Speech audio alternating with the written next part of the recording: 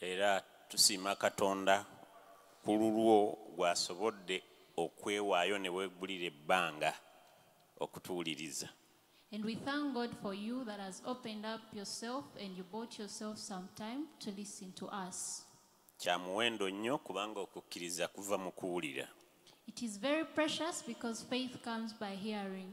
Omusajja omu omuwandiisi w'ebimu ku bitabo Bayibuli byeyita eby'amagezi. One man who is a great writer of one of the books the Bible calls a book of wisdom. Bwe yali ayogera ku ffeeza n'okuyiga, yali awa abaana be amagezi n'abagamba mulondeewo kuyiga. When he was speaking of gold and learning, he told his children, choose learning. Ekyo kiri mu Ngero essuula 8 n'olunyiriri lw'10. That is in Proverbs chapter 8, verse 10. Nono Kabaka Sulumani, Even King Solomon, ono Kabaka Sulumani bwe ndowooza this is King Solomon, I think, ye yawandiika ebigambo bino. who wrote these words. Yali mugezi He was wise. era y'omu ku bantu Katonda be yakozesa omulimu omunene mu bwakabaka bwa Katonda mu biseera ebyo. And he's one of the men God used to do great works for the kingdom in those days. Yakimanya nti ensibuko y'obuwanguzi He understood that the origin of victory eri mu kutuula wansi n'oyigirizibwa. is in sitting down and you be trained. Era ye yakitwalanga nga kikulu, ekyetaaga ekikulu mu bulamu bw'omuntu kutuula wansi n'oyigirizibwa. And he took it a very important necessity in the life of someone to sit down and be taught. Y'ensonga lwaki neebazizza abantu abalina omutima ogwo oguyaayaanira okuyiga obutakoowa. That's why I've thanked people that have a heart of learning unendingly. Okuyigirizibwa kwongerako. Being taught adds on you. Bw'okoowa okuyiga otoolwako ku kumanya. When you get tired of listening, your learning is reduced. Obanga ekiddiba You're like a pond ekitalina nsulo without springs, nga kirimu amazzi yet it has water, tegakulukuta, and the water doesn't ate flow. oluusi genza n'okuba gakulukuta And sometimes it flows, naye nga tekiyingiza. yet it has no inlet. Kituuka ekiseera ne kikala. A time reaches and it dries up. Kati bwe kityo twetaaga ensulo That's why we need springs, okweggulawo emitima gyaffe okubeera nga gifuna okuyigirizibwa. to open up so that our hearts get some teaching, Era n'ensulo zaffe ezo zireme kkaliranga. so that our springs never run dry. Emu ku principle oba ekisaanyizo ekisooka eri omuweereza One of the principles or the first necessity of a minister anaakola omulimu emunene mu bwakabaka bwa Katonda who will do great works in the kingdom of God gwe mutima ogwo ogutakoowa kuyigirizibwa. is a heart that never gets tired of learning. Teri muntu amanyi byonna. There is no one who knows it all. Tuyigira ku bannaffe We learn from others. newankubadde ng'Omwoyo Omutukuvu y'avunaanyizibwa okutuyigiriza. Even though it's the Holy Spirit that is responsible for teaching us. Singa Omwoyo Omutukuvu yali atutuukirira butereevu nga kimala, If the Holy Spirit would approach us directly and that was enough, tewandibaddewo obuweereza 5 there wouldn't be the fivefold ministries n'obuweereza obulala bwe bayita service gift. and the other ministry called service gift. Ebwo busangibwa mu kitabo ky'Abaruumi essula 12. That is found in the book of Romans chapter 12. Era tewandibaddewo na birabo birala. And there wouldn't be other gifts Omwoyo Omutukuvu mw'alabikira ng'akola emirimu gye. through which the Holy Spirit manifests as So, he does his work. Okuyigirizibwa kikulu. So being taught is very Eri important omuntu Katonda gw'anaakozesa omulimu omunene mu bwakabaka. to someone whom God is going to use to do great works for the kingdom. Kubanga omutwe gwange oba obwongo bwange ka container katono nnyo mutasobola Katonda kuteeka kumanya kwonna mulundi gumu ne kujyamu. Because my head or my brain is a very small container where the Lord cannot put all the knowledge and it fits. Kyova olaba nti Katonda mugezi. That's why God is very wise. Mu muntu yakolamu obusenge mwatereka ebimugasa. In man, he made rooms where he keeps what is important. ate era yateekawo enzigi mwafulumiza ebitagasa. He also put doors where unnecessary things are let out. naye ate era waliwo n'enzirugi oluba oluggule okuyingiza ebipya. But there's also another door that is open to let in new things. Kati bamu akafaananyi nga gwe toyagala kuyiga. So imagine if for you don't want to learn. Oluggi olufulumya ebikadde bitakyakola mu mulembe ogwo nga gufulumya. The door that lets out the old is letting out. Ate oluggi olulala nayogedde enzigi 3 munzijukiza nti obwongo bukoowa mangu. Yet the door that lets in. Oluyingiza lw'oluggale. Yet the door that lets in is closed. Kati ate luno olufulumya lw'oluggule. Yet the door that lets out is open. Kati kubamu akafaananyi. So imagine. Ujja kufulumya. You will let out. Weesange nga already okalidde oba si ekyo kyokka ojja kwesanga nga muggwe oli mu bikadde.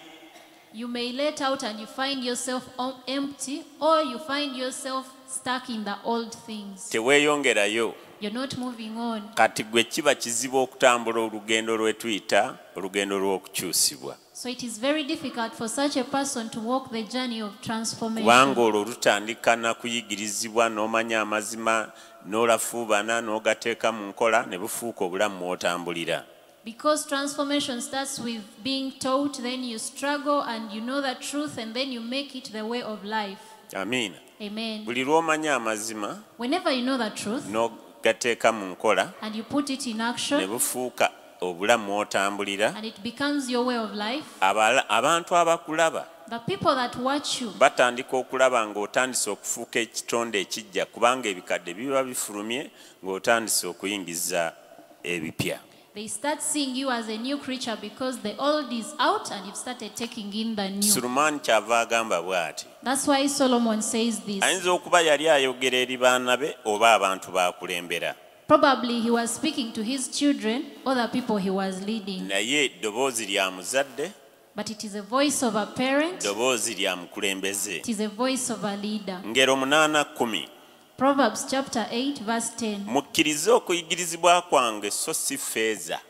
Receive my instruction and not silver. N'okumanya okukira zaabu ennonde. And knowledge rather than choice gold. Golodi ne zaabu bikiikiridde obugagga. Gold and silver are representing wealth. Kati Sulemaani okumanya yali mugezi. So Solomon, being it that he was very wise, Yamanya ekireeta obugagga. he understood what brings wealth. Yamanya nti okuyigirizibwa kukuleetera okumanya.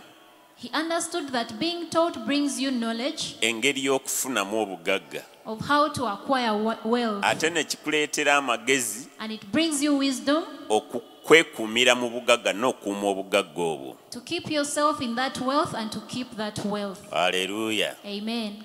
11. Verse 11. Kubanga amagezi gasinga amayinja amatwakaavu. For wisdom is better than rubies. N'ebintu byonna ebiyinzika okwegombebwa tebyenkanyankanyizibwa nago. And all the things one may desire cannot be compared with her. Nze amagezi nkufudde bukabakaba okuba ennyumba yange era noonya okumanya n'okuteesa. I, wisdom, dwell with prudence, and I find out knowledge and discretion. Tewulira amagezi kye gayigiriza. Do you hear what wisdom teaches? Omuganda agamba oli mugezi ng'oli mubuulire. The Baganda say you're only wise if you're told. Yo Bayibuli n'egamba okukkiriza kuva mu kuwulira. And the Bible says faith comes by hearing. Lunyiri olulala luno lwenjagala nalwo ndugatteko. The other verse that I want to add is here. Magezi agatuweebwa mu nsonga y'okuyigirizibwa kitwala ng'ensonga enkulu. The counsel that is given unto us to take teaching as very important. Muwulirenga okuyigirizibwa mubeerenga n'amagezi. So temugagaananga. Ngero 8 lunyiri lwa 3. Sorry. Verse 38. Hear instruction and be wise and do not disdain it. Wulira okuyigirizibwa obeere n'amagezi. Hear instruction and be wise. Okuyigirizibwa kukuleetera okumanyayo engeri gy'okolamu ebintu mu butuufu bwakyo. Kati bw'obikola mu ngeri entuufu ennuŋŋamu, abakulaba ne bagamba musajja oyo mukazi oyo mugezi. Getting instructions help you to know how to do things in the right way. And when you do them the right way, those that see you say, that man is wise, that lady is very wise. Essula ey'omwenda olunyiriri lw'omwenda era ku nsonga eyo. Chapter 9 verse 9 on the same issue. Yigirizanga ow'amagezi aneeyongeranga okuba n'amagezi. Give instruction to a wise and he will still be wiser. Yigirizanga omutuukirivu aneeyongeranga okuyita ebigezo. Teach a just man and he will increase in learning. Kati okuyigirizibwa kutwongerako. So receiving instructions adds unto us value. Amiina. Amen. So n'olw'ensonga eyo njagala gwali ku mukutu obeeko omuntu gw'ojjukiza nti okuyiga kutandise. Ayinza okuba yabadde yeerabidde. For that reason, you that is online, I want you to remind someone that the learning has started. They may have forgotten. Gabana akaseera kana akalungi naye mwagalize. Share this precious time with them. Wish them well. Tugenze mu kitabo kya Nekemeya we twatandikidde nga tuyigira ku Nekemeya engeri gy'akolamu omulimu gwa Katonda omunene.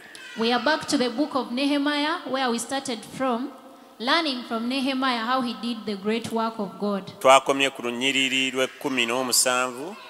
We stopped on verse 17. Olwabadde lugamba nti awo ne mbagamba nti mulaba bwe tuli obubi Yerusaalemi bwe kizise n'enzigi zaakyo zookeddwa omuliro, mujje tuzimbe bbugwe wa Yerusaalemi tuleme okubaako nate ekivume. Then I said to them, you see the distress that we are in, how Jerusalem lies waste and its gates are burned with fire. Come and let us build the wall of Jerusalem. Kati awo nabasuubiza ne mbagamba we tukomye nja kutandikira awo okuzimba ttiimu. And then I promised you that where we've ended, I'll start from there to build a team. Okubasomesa engeri gy'ozimbamu ttiimu. To teach you how to build a team. Ninako obumanyirivu obutonotono mu ekyo. I have some little experience in that. Okusinziira mu buweereza bwa David's Discipleship Ministry. Originating from the ministry of DDM. Tosobola kukola mulimu munene ng'oli weka. You cannot do a great work when you are alone. Katonda mugezi. God is wise. Nabagambye nti mu bwongo bwaffe oba mu bulamu bwaffe tuli container ntono. Katonda tasobola kuddira busobozi bw'obwa Katonda bwonna n'abuteeka mu muntu omu ayabika. I told you that our life is a small container, so God cannot get all the divine ability and puts it in one person. You may burst. Tosobola. You cannot. Era bw'osanganga omuntu akugamba nti yamanyi byonna omanyanga nti akulimba. So if you ever meet someone who says they know it all, just know they are lying. So Katonda yakimanya nti tetulina busobozi busobola kubeera tterekero ly'obusobozi bwa Katonda bwonna mu ffe. So God understood that we have no ability to contain all divine ability within us. N'agenda ng'agabanya ebirabo n'obusobozi obw'enjawulo mu container be bantu ab'enjawulo. So he went on dividing the divine ability, that is the gift, in containers, that is different people. Akati ekyo kitegeeza nti buli muntu yenna Katonda yamuteekamu deposit y'obusobozi obw'enjawulo ku mulala. That simply means that for every person, they have a different ability from another person. Kati Katonda bw'ayita omukulembeze. So when God calls a leader, akuwa ekirooto kinene. he gives him a very big dream. N'akuwa ng'amanyi nti gwakuwadde ofiisi emu. And he knows he has given you one office. Omuli obusobozi bwo. Where your ability is. Oli mukulembeze. You are a leader. Ogenda kulungamya banno okulaba nga mukola omulimu omunene ogwo nga Katonda bw'agwagala. You are going to lead your colleagues in how to do this big work the way God wants we nali it. ntandika obuweereza bwa David's Discipleship Ministry. When I was starting the ministry of David's Discipleship Ministry, nze ne bannange bwe twatandika abaaliwo mu kiseera ekyo bwe twatandika nabo twali tetumanyi nnyo buweereza bwe bugenda kubeera. I, together with the colleagues I started with, we didn't know how the ministry was going to be. Kirowoozo kyatandikira mu nze. It was a thought that started within me.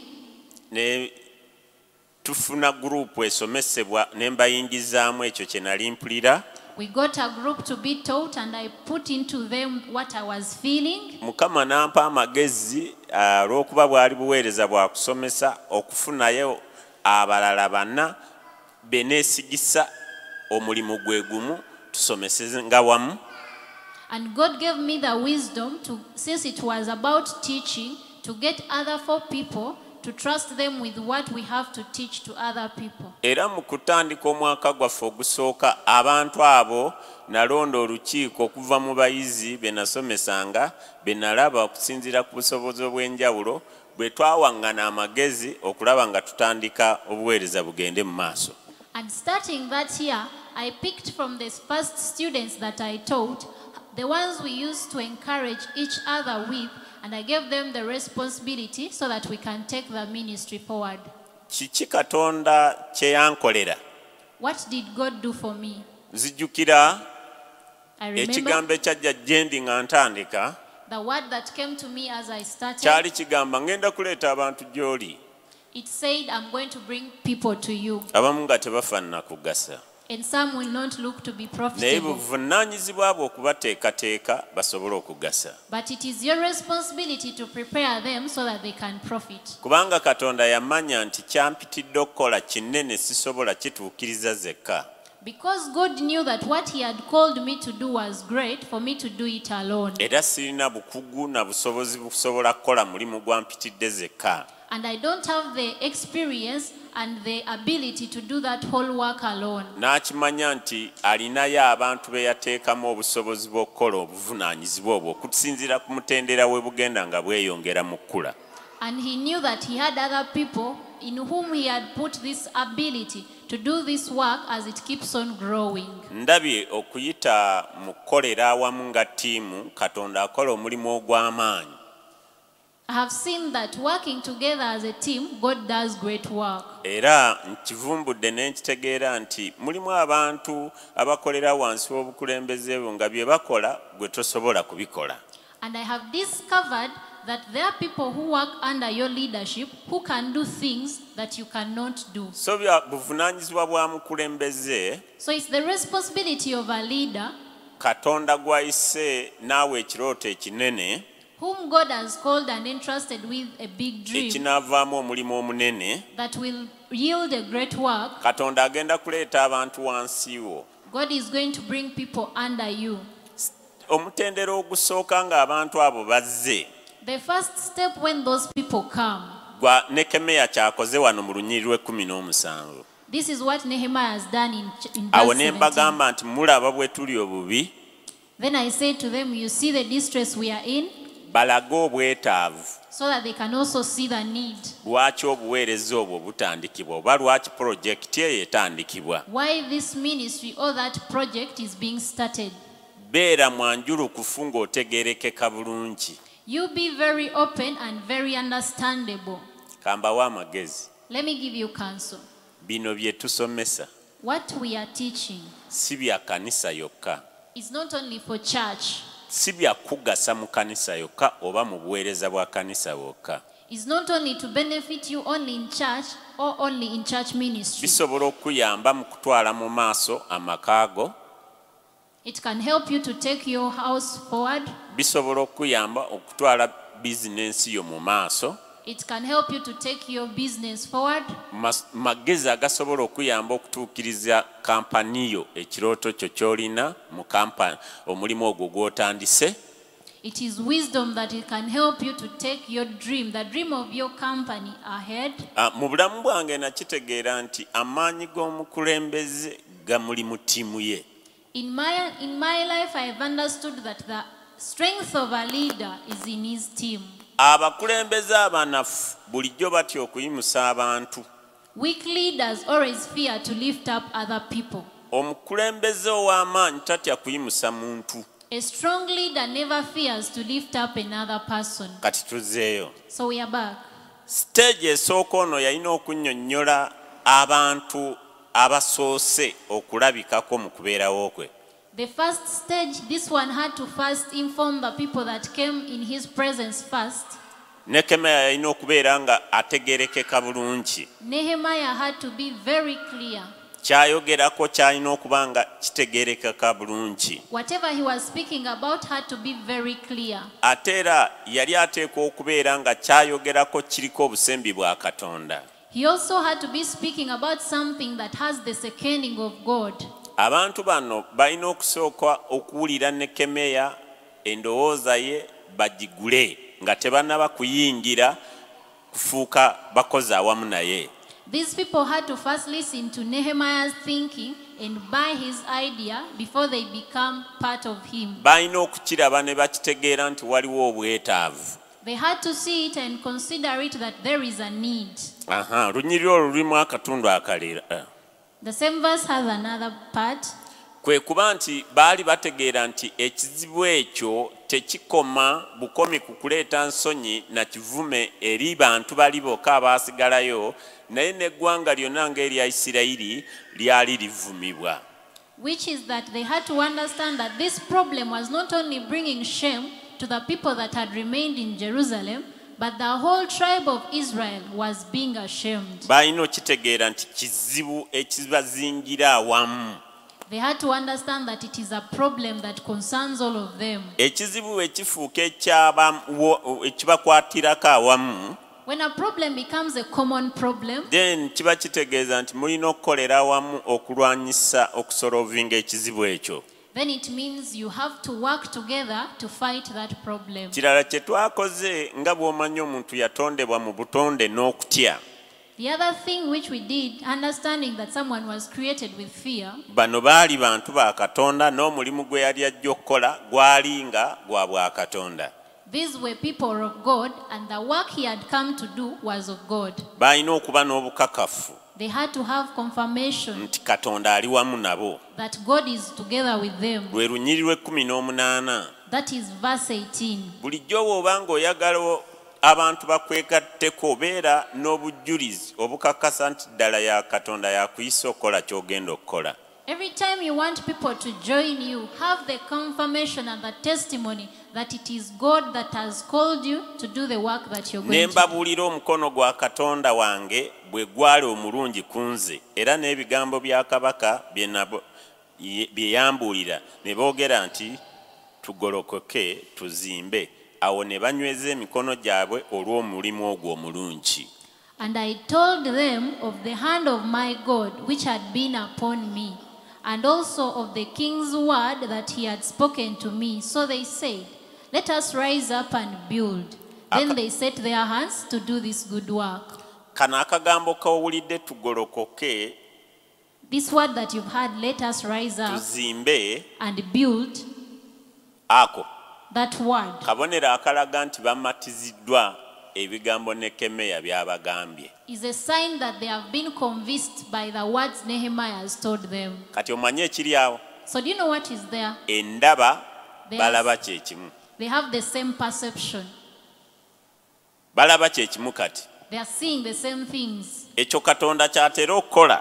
That is what God usually does. Katonda bw'aba anaakugattako abantu be munaakola nabo, If God is to add unto you people to work with, number 1, the first thing, agenda kuleeta abantu mu kitabo ky'Okuva essuula ya 4. he's going to bring people in Exodus chapter 4. Bw'abaleeta tagenda babuulira kiki kyabaleetedde okukola. And when he brings them, he will not tell them what they have come to do. Olunyiriri lwa 27. Verse 27. Mukama n'agamba Alooni nti genda mu ddungu omusinkane Musa, n'agenda n'amulaba ku lusozi lwa Katonda n'amunywegera. And the Lord said to Aaron, go into the wilderness to meet Moses. So he went and met him on the mountain of God and kissed him. Jjukira mu ssuula eyo ey'okuna Musa ayina obunafu obulabikidde mu ye. Remember in that same verse, this same chapter, Moses has a weakness that has come out Katonda of him. gw'alonze, And it is him that God has chosen. gw'atuma eri Falaawo He's the one being sent to Pharaoh amugambe to tell him aleke abaana ba Isirayiri bagende basinze Katonda waabwe. to leave the Israelites go and worship their God. Naye ekizibu But the problem, Musa ananaagira. Moses stammers. Ate buweereza bwa kwogera. Yet it is a ministry of speaking. Tasobola kufulumya bigambo ne bitegerekeka bulungi eri kabaka. He cannot bring out words that are clear to the king. Ate bwe bitaategerekeke bijja kuleetera okubuusabuusa Musa. Yet when they are not understood, Moses would be doubted. Kabaka ajja kubuusabuusa ebigambo bya Musa. The king will doubt the words of Moses. Kati Katonda mugezi. So God is very wise. Yamanya obunafu bwa Musa. He understood Moses' weakness. N'agamba Alooni kyama. And told Aaron in secret, Genda osisinkane Musa. go and meet Moses. Katonda teyagamba Alooni. God did not tell Aaron mulimu gw'ayagala bamukolere. what he wants him to do for him. Mu Lunyiriri 28. In verse 28. Musa n'amugamba Alooni ebigambo byonna ebya Mukama bye yamutuma n'obubonero bwonna bwe yamulagira.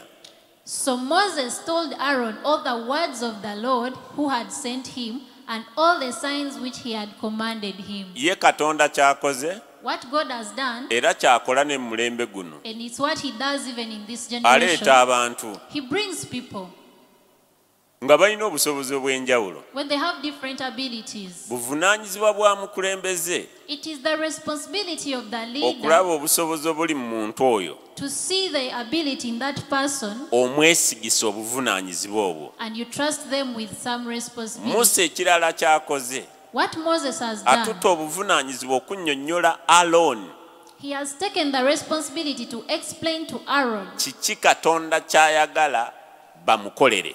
what God wants them to do for him. Kati njagala olabe So I want you mu to see. Lunyiriri 29 In verse 29, Musa ne Alooni then Moses and Aaron ne bagenda ne bakuŋŋaanya abakadde bonna n'abaana ba Isirayiri. went and gathered together all elders of the children Njagala of mulaba Israel. abantu bedda engeri gye baasobola okukolamu omulimu gwa Katonda egy'amaanyi. I want you to consider the long ago men, how they were able to do great works for God. Mu ssuula ey'okubiri In chapter 2, enkolagana yali wakati wa Katonda n'abaana ba Isirayiri. there was a relationship between God and the children of Israel. Ekirowoozo ky'obuweereza bwa Musa gye kitandikira mu mutima gwa Katonda. The idea of Moses' work started from there in God's heart. Mu ssuula ey'okusatu In chapter 3, Katonda yeebikkulira ne yeeyanjula eri Musa. God reveals himself and introduces himself to Amulaga Moses. obuzibu obuliwo He shows him the current problem n'obwetaavu. and the present need. Then oluvannyuma amutuma Then later he sends him era amugamba and he tells mu him Lunyiriri 8 essuula ey'okusatu in verse 8 of chapter nti 3, laba nzise. behold, I descend. Nzise ekitegeeza nti nvudde mu ggulu nzize okuggyayo abaana ba Isirayiri mu Misiri. I have descended, which means I've come down from heaven to rescue the children of Israel from Egypt. Ekyo kikakasa nti omulimu guno gwali gwa Katonda nga yagenda ogukola. That confirms that this work was for God to do Naye it. nabagamba mu Bakolinso ekisooka essuula ey'okusatu Olunyiriri 9 nti tuli bakozi awamu ne Katonda. But I told you that in 1 Corinthians chapter 3 verse 9, we are co-workers together with God. Entegeko ogiraba mu Lunyiriri 8. Do you see the organization in chapter 8? Lunyiriri In verse 10. 8. In verse 10, Kale no jangu n'akutuma eri Falaawo. come now, therefore I will send you to Pharaoh, Obaggyeyo abantu bange abaana ba Isirayiri mu Misiri. that you may bring my people out, the children of Israel, out of Egypt. Olw'omunaana lugambye Verse 8 said, nzise so I have come down okubawonya mu mukono gw'Abamisiri. to deliver them out of the hand of Kati the oyinza Egyptians. okulowooza nti Katonda ye agenda butereevu ye kennyini. So you can see you may think God is going there directly, Naye kati afunayo patana. but he gets a partner, Musa Moses, agenda mu linnya lya Katonda. who goes in God's name. Kati mu ttiimu tulaba Katonda, So in team we see God, tulaba Musa we see Moses, omwetisibwa okwolesebwa, the one bearing the vision. tulaba Alooni We see Aaron, patana wa Musa. Moses' partner. Mu ssuula ey'okuna In chapter 4, mu Lunyiriri 29 verse 29, tulaba abakadde ba Isirayiri We also see the elders of Israel. Tebatuwadde namba. They haven't given us the number. Kiki kati kye mutandise okulaba? What have you started seeing now? Tulaba omulimu munene We see a great work, ogulina okukolebwa. the work that has to be done. Okujja abaana ba Isirayiri mu Misiri kyetaaga ttiimu. Delivering the children of Israel out of Egypt needs a team. Nsomesa oyo alina ekirooto ekinene. I'm teaching that one who has a big dream. Oyo ayagala okukola ebintu ebinene. One who wants to do great things. Teri muntu alina busobozi bukola bintu binene nga buli mulimu gwo ogwekolera. No one has the ability to do great things if you do everything on your own. Era okulemererwa kw'abantu So what makes people fail? abalina ebirowoozo by'emirimu eminene kutandikira na kulowooza nti bo bennyini basobola okwekolera buli kimu. Failure begins when people who have big dreams start thinking they can do everything on their own. Katulabe operation engeri gyegenda mu maaso mu lunyiriri lwa 3. So let's see how the operation goes on in verse 30. Alooni n'ayogera ebigambo ebyo byonna Mukama bwe yamutuma Musa n'akola obubonero mu maaso g'abantu. And Aaron spoke all the words which the Lord had spoken to Moses, and then he did the signs in the sight of the people. Alooni ayogera, Aaron speaks, Musa akola obubonero. Moses does the signs, Abantu ne bamatira. and people were convinced. Buli muntu yeetaaga munne. Everybody needs another. Amaka okusobola ogenda mu maaso mu kulaakulana. For the home to go ahead and develop, Leka ekizibu ekiri mu maka mukirwanyisize wamu. please fight that problem in the home together. Tukule n'omutima ogwagala okukolera awamu nga ttiimu. Let's grow with a heart that wants to work together as a team. Omutima ogwo abantu abali mu ttiimu temuteekwa kubeeramu balina ndowooza tebinkwatako. In that heart, people in the team, none should be saying, I'm not concerned. Tuzzeeyo mu Nekemeya Ssuula 2. We are back to Nehemiah chapter 2. Twalabye ng'oluvannyuma lw'okunnyonnyolwa We saw that after being explained to, nga abakadde ba Isirayiri, abakungu ba Isirayiri bonna bakkiriza the elders of Israel, the officials of Israel had all accepted kyeyagalire ne bagamba bwe bati, willingly, and they said this, tugolokoke tuzimbe. let us arise and build. Awo ne banyweza emikono gyabwe olw'omulimu ogwo omulungi. Then they set their hands to do this good work. Bateekeddwa okubeera ng'obannyonnyodde ggwe omwetisi w'okwolesebwa oba oli Semaka oba oli nannyini kampani, abakozi bano basobola okukola obulungi beetaaga okuba ng'osobola okubannyonnyola ne bategeera. You must have explained to them very well, you the head of the family, you the vision bearer, for these workers to do a great work. You must have explained to them and they understand. Ebigambo byo bibijja kubatondamu omutima ogw'okumalirira. Your words will create within them a heart of courage. Naye kiki ekigenda okubaleetera okwewaayo n'obumalirivu? What will make them to offer themselves with Kwe dedication kuba n'obukakafu mu mitima gyabwe is to have the confirmation in their hearts nti omulimu guno gwe bagenda okwenyigamu okukola mulungi. that the work they are going to get themselves involved in is good. Kasita olemu okubannyonnyola okubakakasa nti omulimu ogwo gwe bagenda okukola naawe mulungi. But if you fail to explain to them and convince them that the work that you're going to do with them is good, Tebagenda kutwala buvunaanyizibwa kwenyweza. they will not take the responsibility to be found. Omuntu amalirira ne yeewaayo ku kintu ky'amanyi nti kirungi. Someone only determines and gives themselves into something they know that is good.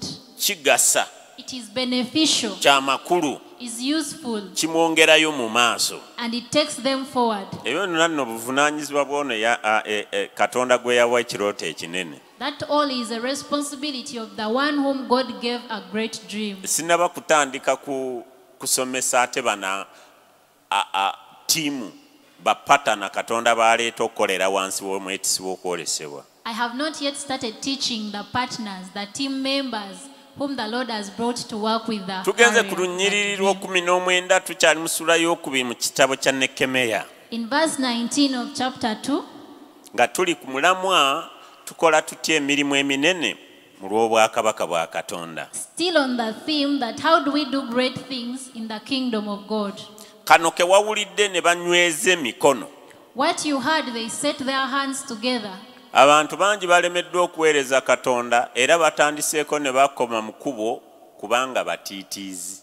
Many people have failed to serve God and they have started and ended halfway because they are cowards. Abantu abakola ebintu ebinene People who do great things. ayinza okuba nga mutono They may be small, naye nga mu ye mutima munene. yet inside them their hearts are big. Babeera bavumu, They are courageous. bamalirivu, They are determined. tebatya kwaŋŋanga. They don't fear to confront. Oyagala Katonda akukozesa ebintu ebinene, Do you want God to use you to do great things? weetaaga okumalirira. You need to determine. Okitandika otya? How do you start it?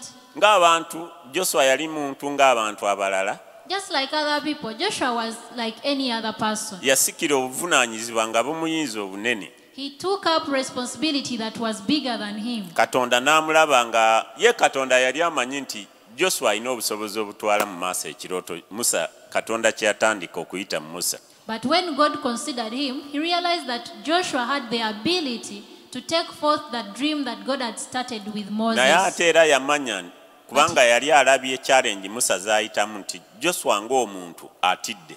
But he also knew, after seeing the challenges that Moses had gone through, that Joshua himself was scared. Amiina. Amen. Katonda kyava amugamba That's why God tells him, katusomeyo kubanga naze kusomesa Bible. let us read there because Tuli mu I kitabo can't kya switch Joswa over. essula esooka. We are in Joshua chapter 1. Nasalawo wiiki eno okubayigiriza engeri gy'oyinza okukolamu emirimu eminene ku lw'obwakabaka bwa Katonda. I decided to teach you this week how you can do great work for the kingdom of God. Kiri eri ggwe ayaayaana Katonda okukozesa ebinene, It's up to you who is yearning for God to do through you great works, okutwala obuvunaanyizibwa osobole okuyiga. to take the responsibility and learn. Olunyiri lwokutaano In verse 5 of chapter oba 1, katandikire we tutandikira story weetandikire ofune ekifaananyi ekituufu. let us begin from where the story begins and get a whole Olunyiri picture. olusooka mu ssuula esooka ey'ekitabo kya Joswa. From the first verse of the book of Joshua. Awo olwatuuka Musa omuweereza wa Mukama bwe yamala okufa, Mukama n'agamba Joswa omwana wa Nuuni omuweereza wa Musa ng'ayogera nti, Musa omuweereza wange afudde, kale kaakano golokoka osomoke mu mugga guno Yoludaani ggwe n'abantu bano bonna muyingire mu nsi gye mbawa bo abaana ba Isirayiri.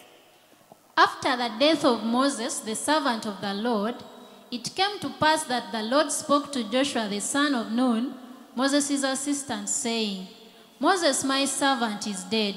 Now therefore, arise, go over to this Jordan, you and all these people, to the land which I'm giving to them, the children of Israel. Buli kifo kye munaalinyangamu ekigere kyammwe nkibawadde mmwe nga bwe nabanga ne Musa.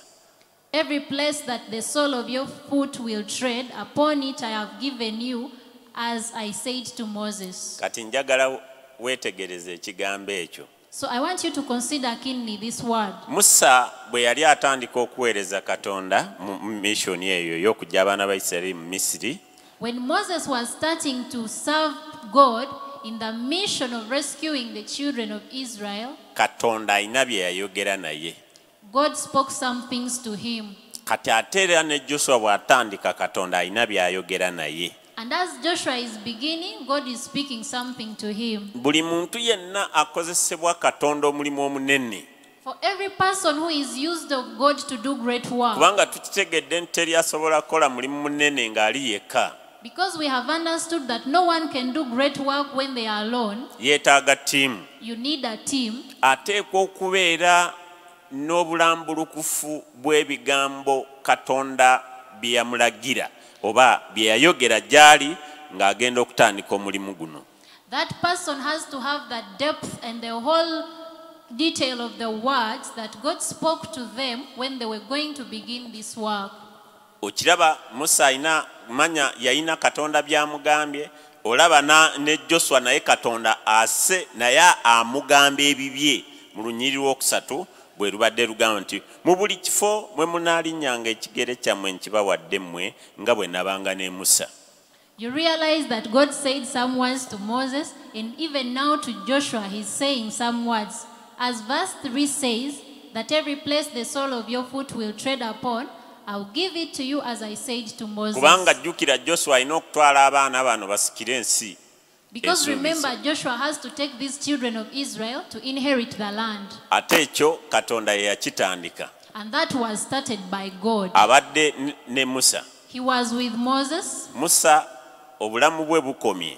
Moses' life has ended. Mission ekyagenda mu maaso. The mission is still ongoing. Katonda akyayagala omulimu gukolebwe. God still wants the work to be done. Akomawo ne yeebikulira Joshua mu butongole. He comes back and reveals himself to Joshua officially. Njagala nnyo Katonda.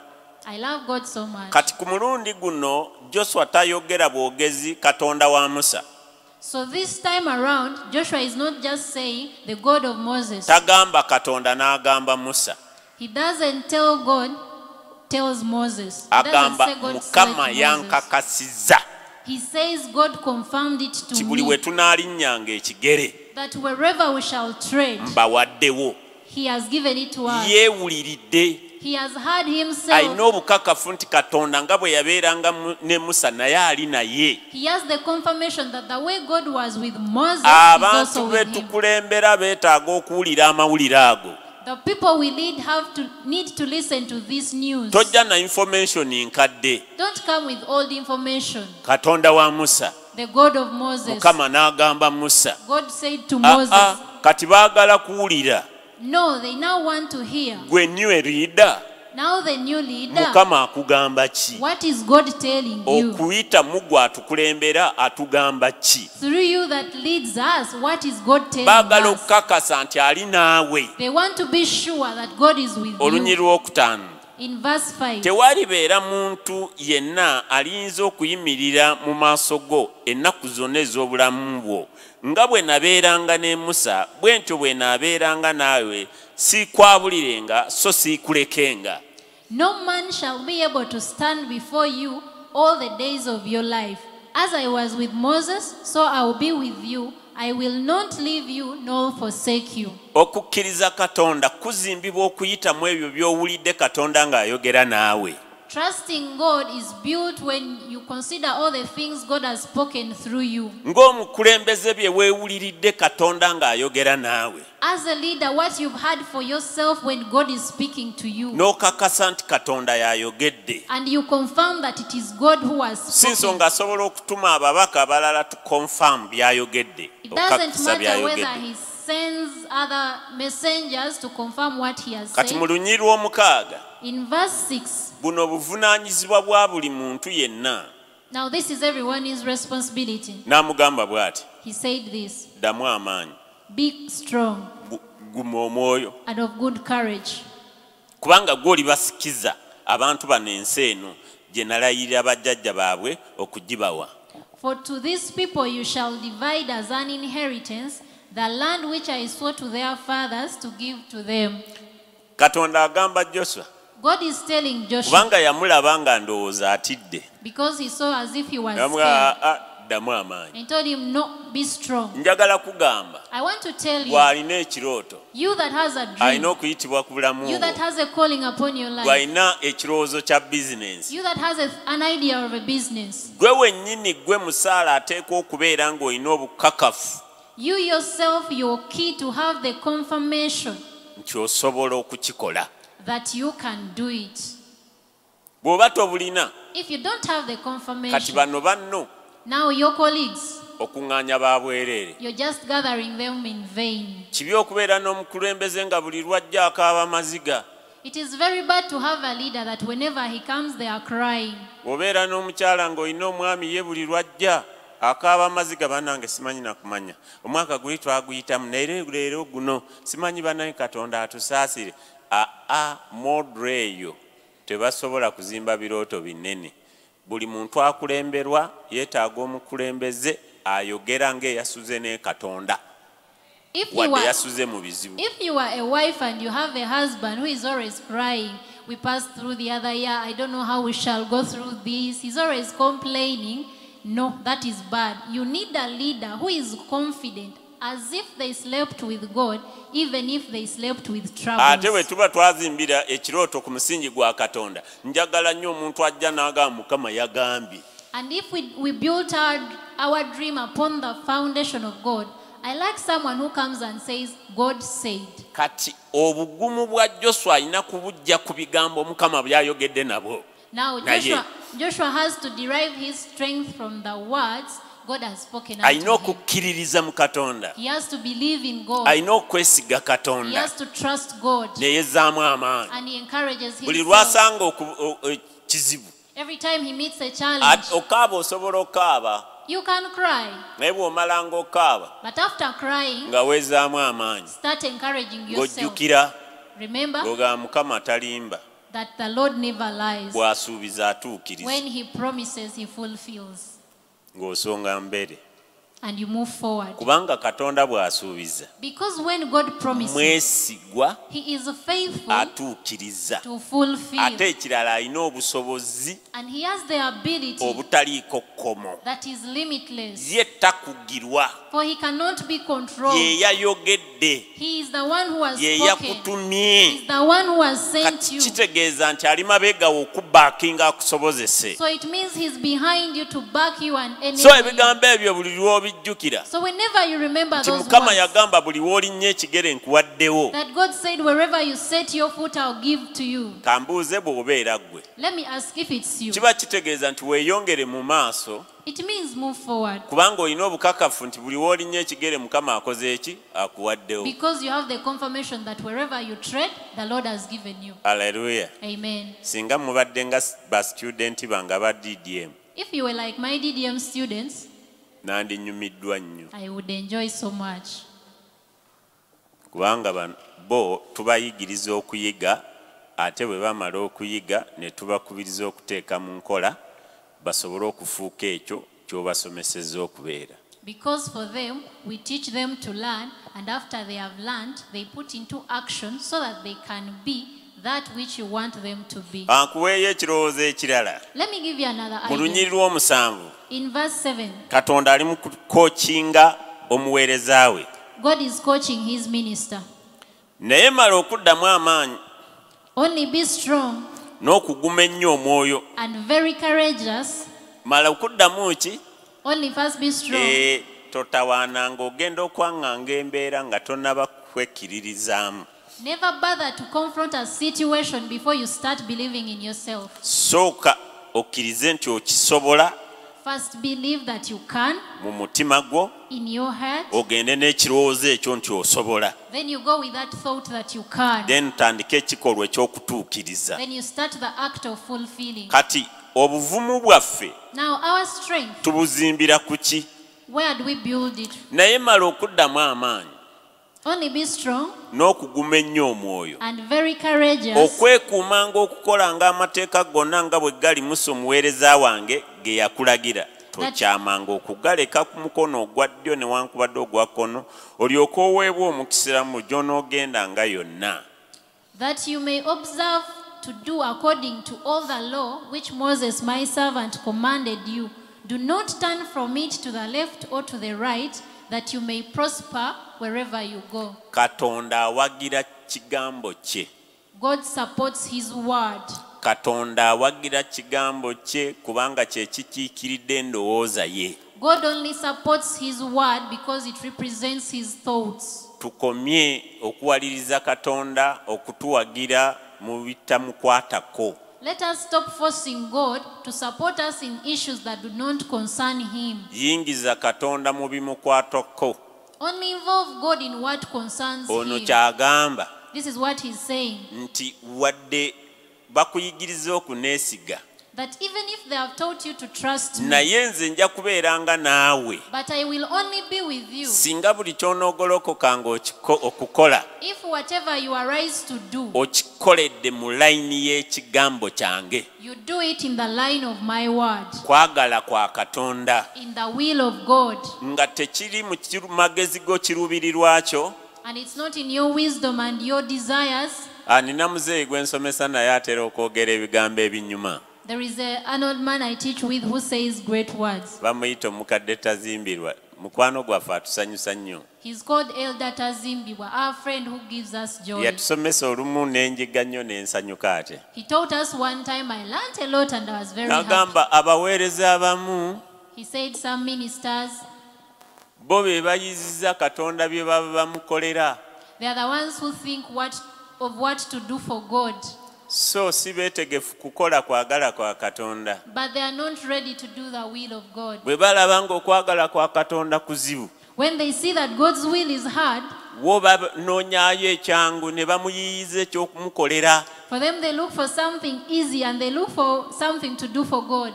Katonda tali mu bwetaavu God is not in need nti omuyiyize. that you devise for him means. Si munafu mu kulowooza, He's not weak in thought. si gwe mugezi okumusinga. You're not wiser than God. Hello, Mukama yeebazibwe. Praise God. So far okumanya kwo kuli wansi w'okumanya kwe. So far your understanding is below his own. Era okutwaliza awamu And altogether, talina bwetaavu. he has no need. Ne weeyandibadde n'obwetaavu, Even if he had the need, bye yeetaaga biri waggulu w'obusobozi bwo. what he needs is beyond your ability. Alina obusobozi obusobola okubwetuusaako. He has the ability to fulfill his desires. Mulekeraawo okuyiyiza Katonda bye muba mumukolera. Stop devising means for God. Mumalirire okukola Katonda by'ayagala. Determined to do what God wants. Katonda mwetegefu God is ready okuwagira omuntu nga agwa mu kkowe y'okukola okwagala kwe. to support a person who falls in the category of doing God's will. Naye Katonda si mwetegefu But God is not ready kuwagira muntu kutuukiriza biruubirirwa bye To ng'ate abikolera mu linnya lya Mukama. to support someone to fulfill their desires, doing them in God's name.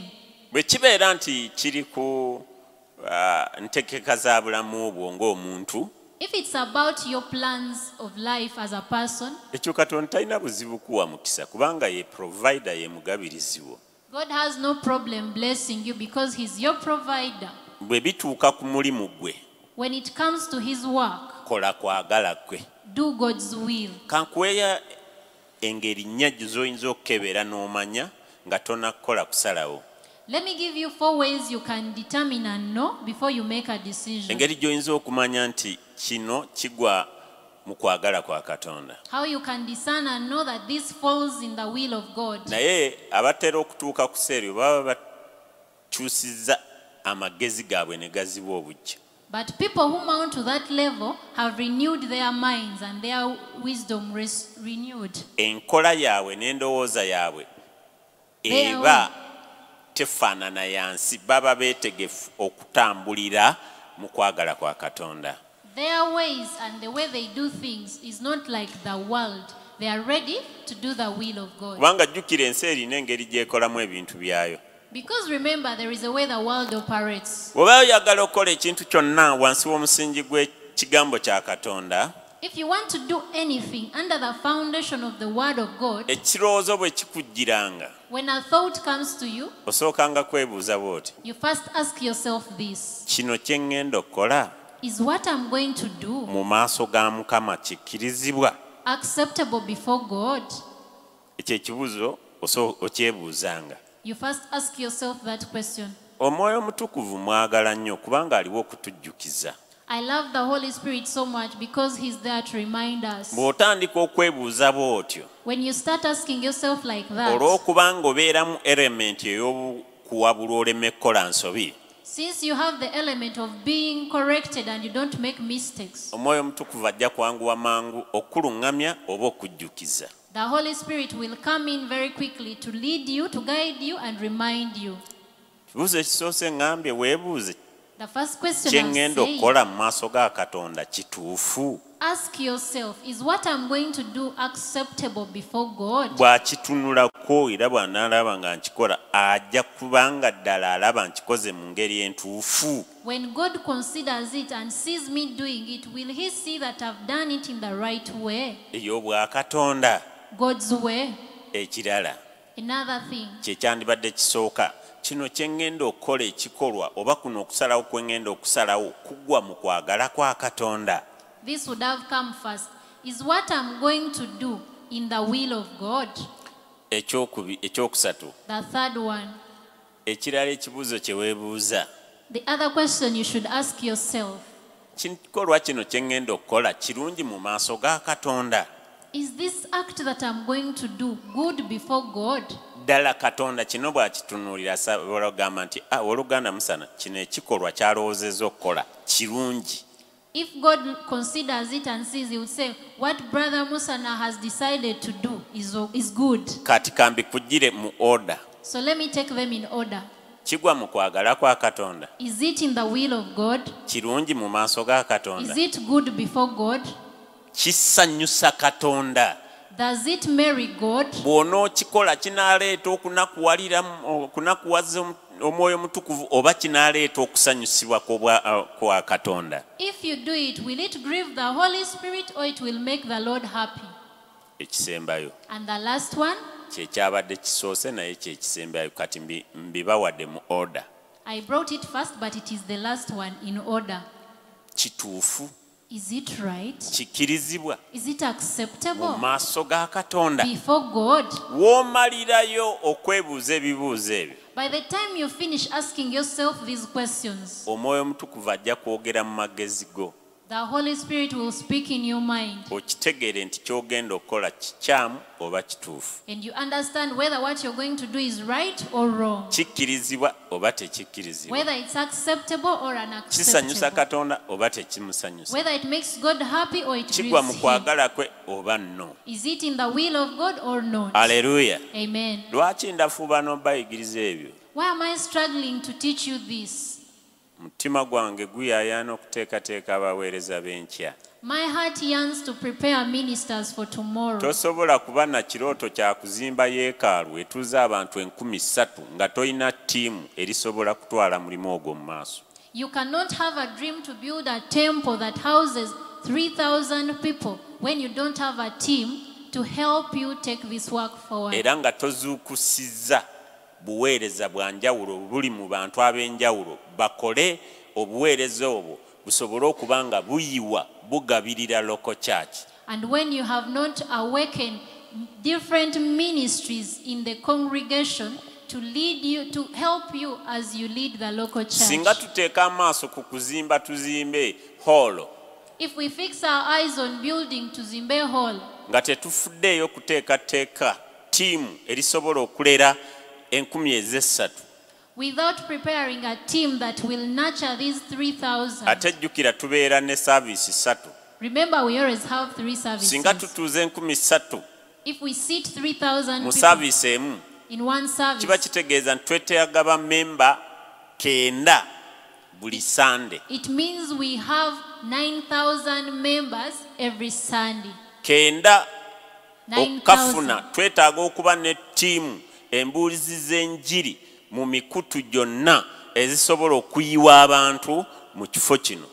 To get the 9,000, we need evangelism teams or via all platforms that can bring these souls to Christ. Bwe nagenda mu Isirayiri, When I went to Israel, ndowooza Katonda yantwala njigeyo ekigambo kimu. I think God took me so that I can learn one word.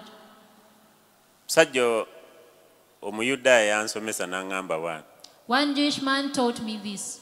Weeyigiriza okupulaningira embeera ng'ekyali wala.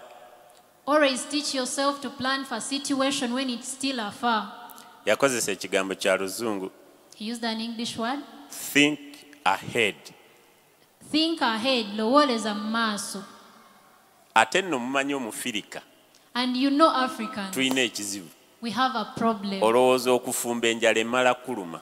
For you to think of cooking, you have to first be hungry. Enjala bw'ekuluma. When you get hungry, Olowooza ogenda mu katale ogule ebyokulya. then you remember to go to the market and Olowooza buy food. okufumba. Then you remember to cook. Omufirika okwoza engoye zimala kumuggwako n'alaba nga talina nkyalo anaayambala n'alyoka alowooza okwoza. For an African to wash clothes, they all have to first be completed and they have nothing to wear tomorrow, then they remember to wash. Enkola eyo emenya. That way is burdensome. Abooluganda munzikirize nkome wano olunaku lwa leero. Brethren, allow me to end here today. Nja kutandikira awo. I'll start from there tomorrow. Amiina. Amen.